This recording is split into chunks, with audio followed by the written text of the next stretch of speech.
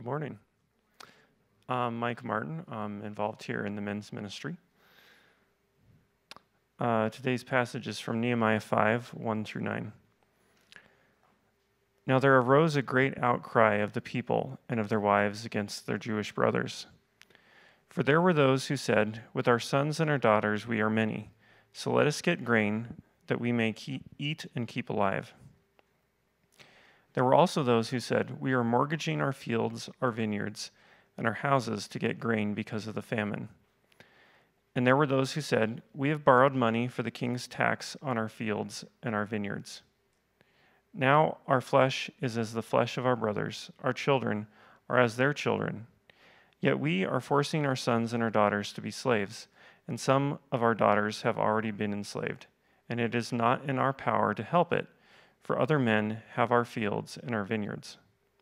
I was very angry when I heard their outcry and these words.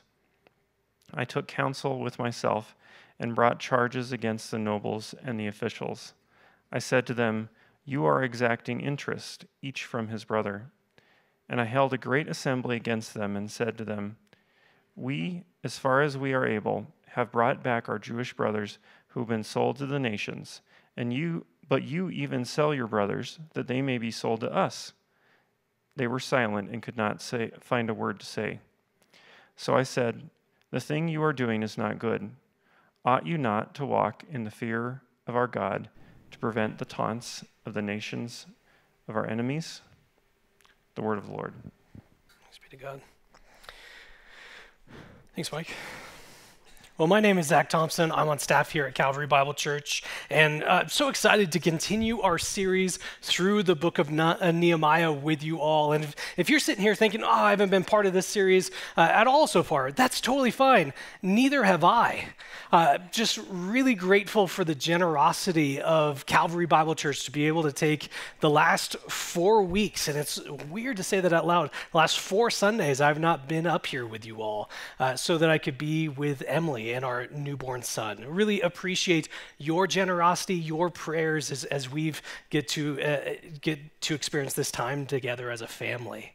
But as I said, we are continuing this series in Nehemiah, and I want to help us to see where this story fits into God's story, into the Bible. And so I want to recap for us. If this is a new story for us, then I want to cap this story for us to help us to see where it fits in the Bible.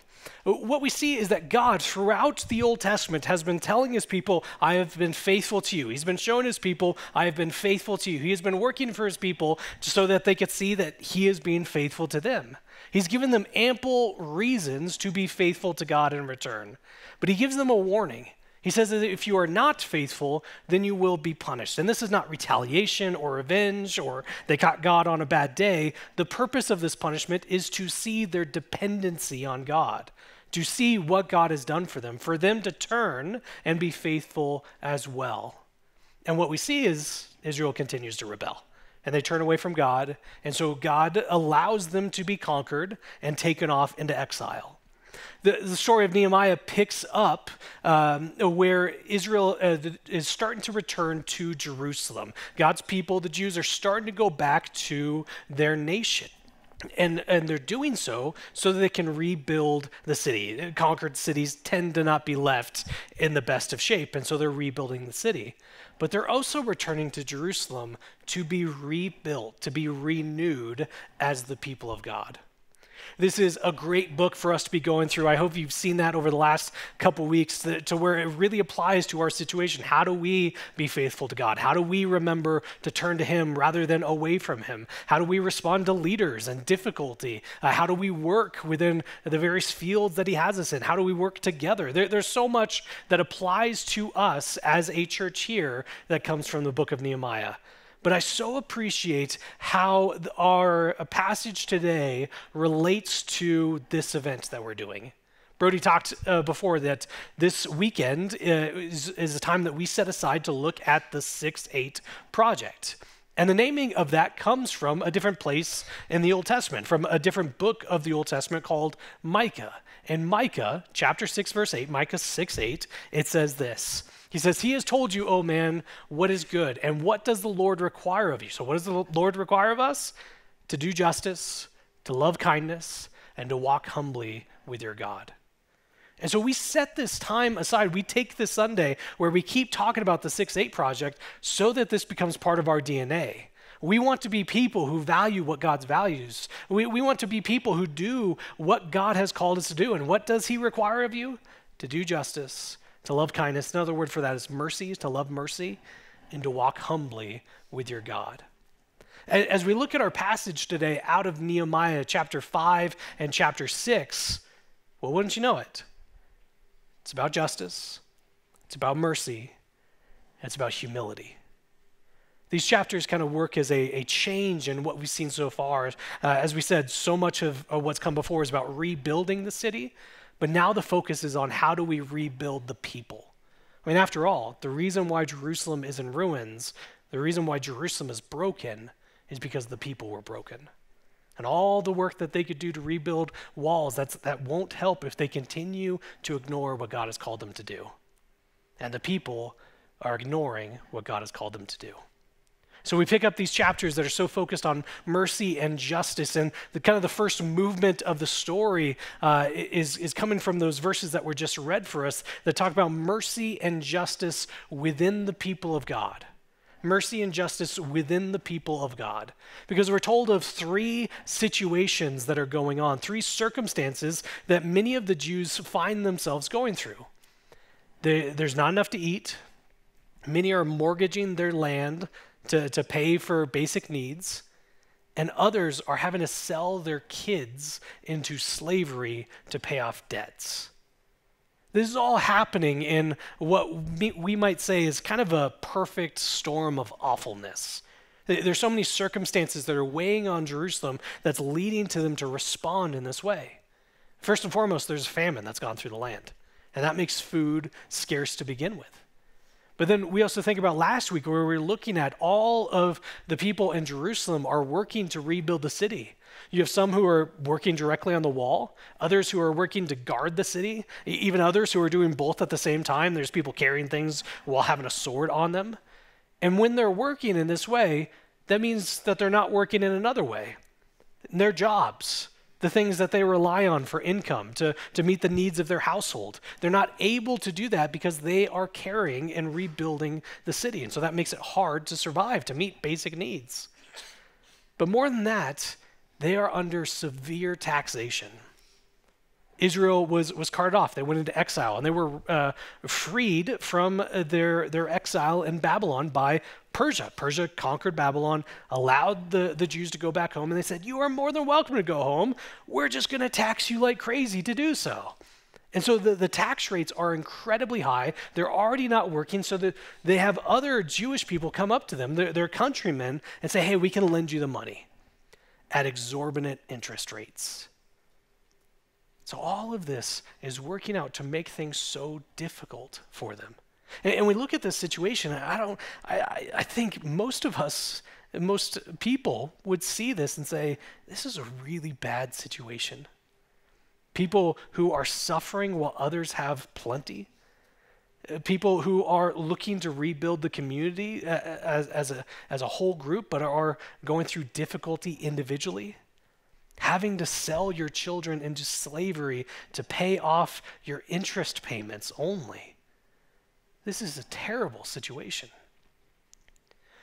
But it goes beyond that. Because when we look at something and we say it's bad, it might just be how we feel about a situation or what we think about it. But by its very nature, the practices that the Jewish people are doing to their fellow Jewish people are wrong. Nehemiah says that. What you are doing is wrong, not based off his feeling, but by God's unchanging law. Because God has specifically said not to do these very things. Turn with me or follow along on the screen to the book of Leviticus. So in Leviticus, you have all of these laws that are given to the people of God on how they are to be the people of God. And we might read this book and it's like, oh, it's just laws. It's do this, don't do this. But the reason why God gives these laws is so that they could reflect who he is. They could reflect his character to the world. And one of the main ways that God gives instruction to his people is on caring for one another. As God is one who cares, here's how you are to care for the people of God. And this is what we pick up with in Leviticus 25, verse 35. It says, if your brother becomes poor and cannot maintain himself with you, you shall support him as though he were a stranger and a sojourner, and he shall live with you. Take no interest from him or profit, but fear your God, that your brother may live beside you. You should not lend him your money at interest, nor give him your food for profit. If we skip down just one verse to verse 39, it continues. It says, and if your brother becomes poor beside you and he sells himself to you, you shall not make him serve as a slave. He shall be with you as a hired worker and a sojourner. He shall be with you until the year of Jubilee, a time of releasing people, giving people freedom, and releasing people of their debts. But in the midst of this, we see some basic principles. That if you see someone suffering next to you, you support them. And you don't do so by charging them interest. And you definitely don't sell your fellow countrymen into slavery. But it's not just this list of instructions. It's not, here's how you need to behave, so work really hard to do this. When we talk about how God calls for us to do justice, love mercy, and walk humbly with our God, this isn't a time that we go, yeah, let's all walk out of here and try really, really hard to do those things. We are always told why this is required, why this is given by God. And that's true here as well, because I skipped a verse in there. We skipped verse 38, which shows us why the people of God are to act in this way. It says, I am the Lord your God who brought you out of the land of Egypt and gave you the land of Canaan and to be your God. So what God says in this time is, I have been merciful to you, so you are to show mercy to others. I have done what's good for you, so you are to seek to do good for others. I've done what's right by you, so you are to do what's right, to do what's just towards others. I have brought you together to be a people. Nothing you did earned this. I've brought you together to be a people, so you are to treat each other with the value and dignity and worth that I put into each and every one of you. Because of what I have done, you are to treat one another in this way. And that's not what the Israelites are doing in the book of Nehemiah. They're completely going against God in everything that he said to do. And Nehemiah responds to it. And I think that there's something that we can learn as people who see injustices, people who see others suffering, people who see others exploited. I think there's something in Nehemiah's response that we can learn from of how do we respond in those situations? How do we respond to injustice? How do we respond to suffering, to hardship, to difficulty? Well, the first thing that we see in Nehemiah's response is that he gets angry. He sees what's going on, and it says, I was angry. Many of the commentators that I was consulting for this spend page after page in their book or a great number of minutes in their talks going back and forth. Is this righteous anger? Is he acting sinful? Was it okay for him to do this? What other response is there? He's seeing people made in the image of God exploited, to go through difficulty, to be pressed down so others can be lifted up. The only appropriate response to seeing this sort of action, to seeing injustice, is anger. The great medieval theologian Thomas Aquinas put it this way. He said, if you can live amid injustice without anger, you are immoral as well as unjust. We should be angry when we see things going contrary to God's plan and what he's called for us to do, especially within the people of God. Now, what's important is Nehemiah doesn't just react out of his anger. He gets angry, which is the right response, but he doesn't just retaliate or act out of that anger, because the second part of his response is he takes counsel. It says that I took counsel with myself.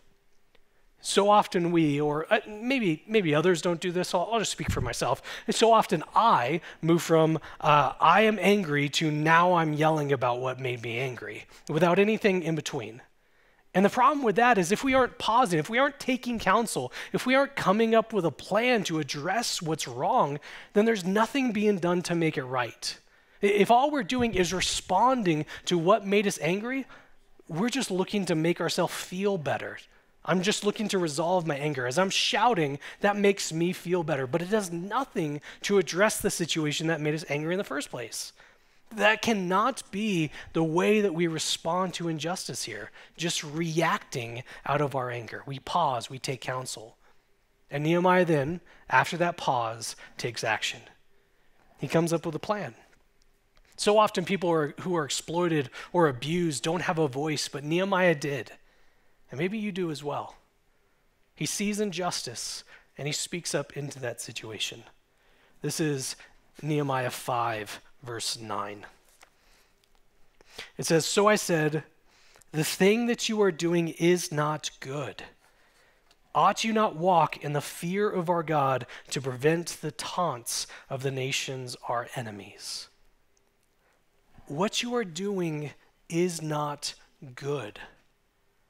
He speaks up into this situation. What you are doing is not good.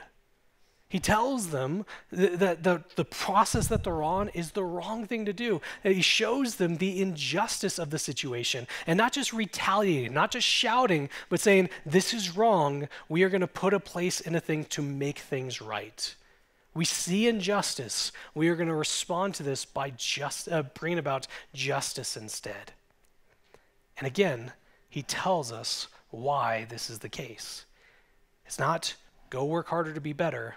He tells us why we act in this way. It is rooted in the fear of our God. Ought you not walk in the fear of our God? I mean, shouldn't we follow what God has for us rather than trying to amass more and more for ourselves, even at the expense of other people? Shouldn't we obey God rather than trying to force this life to obey our needs, our demands, our calls? Shouldn't we look to the one who has full control over everything rather than trying to hold on to some modicum of control that we think we have? Ought we not walk in the fear of our God? As we see who he is, the reverence that we have, the respect, the awe we have for God because we see how good he is. We see what he's done for us. We see how holy he is. We see how loving he is. That is what shapes us to live in this way. That is what shapes us to seek mercy and justice within the people of God. So Nehemiah says, here's the plan. We're going to give it all back. We've exploited people. We made profit off of them. We've gone against what God has said, so we're going to give everything back. That's Nehemiah's response. And the people's response is, yes, we will do this. We're going to make a promise. We're going to do exactly what you said. That's a costly repentance, to give everything back. So they had plans in place. They lent out money with extremely high interest rates, so they were going to make a lot of money off of this. All that's gone. But not just that, the money that they lent, that's gone as well. That's already been spent. That went to pay taxes. That went to buy food. So you're not even getting your original investment back, but you are also losing any potential gains that you could have had. That is a costly repentance. And yet they say the call that God has for us is greater than anything else. Do we recognize the same thing? The call that God has for us to do justice, to love mercy, to walk humbly, that is greater than anything we might gain or lose in this world. Do we, as the people of God, as a small piece of the people of God in this church, do we look around to see, are there injustices? Are people being exploited? Are there others around me who are suffering when I have more? One of the strengths of the evangelical church is on a focus on individual personal relationship with Jesus, that personal spiritual growth that we have. And that is a really good thing to focus on. We should never lose that. The difficulty comes when you're in an individualistic culture like ours, to where the focus shifts from the collective we of a church to just on ourselves. I mean, how often does this show up in our Bible reading as well? We read about what Jesus does for the church, and we read it just about what Jesus has done for us, which is true. Jesus has done that for you. Don't lose that part. But we ignore everyone else around us that Jesus has done that same thing for. Or the one another's in the Bible. We are called to love one another, and our thoughts go to, yeah, I'm so excited to be loved by other people. Okay, great, but what are you doing to love one another? How often do we think about or hear or even feel, okay, but what about mine? Or when we see other people suffering around us, our thought goes to, well, if they just worked as hard as I did, things would be fine. Or when there's a sacrifice that comes from being in community with other people, we instead go, well, but what about my freedoms? Or what's due to me? See, in the times that our focus goes more to our thoughts, our felt needs, our wants, and our time schedule, we miss out on the people that Jesus felt was so worthy that he paid for them by his blood. And we miss out on what God calls his people to do. Maybe it's just because I haven't had anything else on my mind lately, but I've been spending a lot of time with someone extremely selfish. He wants what he wants when he wants it. I mean, who cares about other people's schedules or their needs or their sleep? Now, we think that that's fine for Everett because he's 4 weeks old, but that's not fine for the people of God. And again, we're told the reason why. Because this is the people of God. This is who God has made his, that he has cared for, that he has provided for, that he has been faithful to. And so when we gather together, yes, there are sacrifices and that hurts. There are things that we could do that would benefit us. Otherwise, if we didn't have to make the sacrifice, there's slights against us, there's loss, there's hurts that come from being in community. And yet what we see is God brings people together that is for our benefit and theirs, that what we receive, the blessings we receive in his people, greatly outweighs anything else. So we pursue mercy and justice within the people of God. Second thing from this passage is that we see mercy and justice act as evangelism, of telling others about who God is. And again, this comes from the verse that we read earlier, verse 9. It says, "So I said, the thing that you are doing is not good. Ought you not to walk in the fear of our God to prevent the taunts of the nations, our enemies?" So ought you not to walk in the fear of God? Ought we not live in light of all that God has done, all that God is, all that God's faithfulness to us? Ought we not live in response to all that for the purpose of to prevent the taunts of our enemies? The idea is that how we relate to each other inside the church impacts people who are outside the church. That the mercy and justice that we demonstrate here helps people understand the goodness of God outside of the church. This is a negative way of putting it. That if we are not merciful, if we are not just towards each other, then yeah, people outside are going to taunt us. They're going to look down on us. Jesus, however, puts this positively. The same idea he puts positively in John 13:35. He says, "And by this all people will know that you are my disciples, by if you wear a cross necklace, by if you vote in a certain way, by if you announce it on social media, by if you just loudly shout to people that you are a Christian." It's none of those things. By this, people will know that you are my disciples, that you are my follower, is how you love, by how you love one another. The idea is how we treat each other in here, in the church, in Christian relationships, within the people of God, that helps people outside of the church to know who God is. And we might think, well, what do I care what people think about me? Okay, but these passages are talking about what we do creates thoughts about God in other people. And we should care about what people think about God, since we have been tasked to make his name and his glory known to all the nations. Mercy and justice are ways that God can and has used to bring people close to himself. So we seek to live in this way within the church. Third, we see in this passage that it's mercy and justice that's offered for others as well. That's not just how we treat each other, that when people are suffering outside the church, then, oh, if you just join our church, then we can show you mercy then. No, we indiscriminately offer mercy and justice for all people without reservation.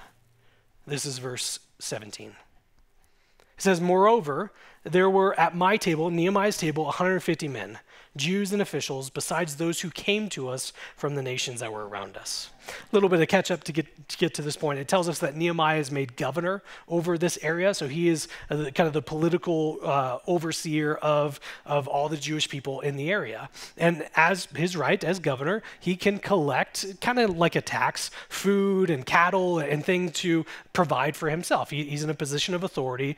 He is due something for being in that position. But he says, I didn't do any of that.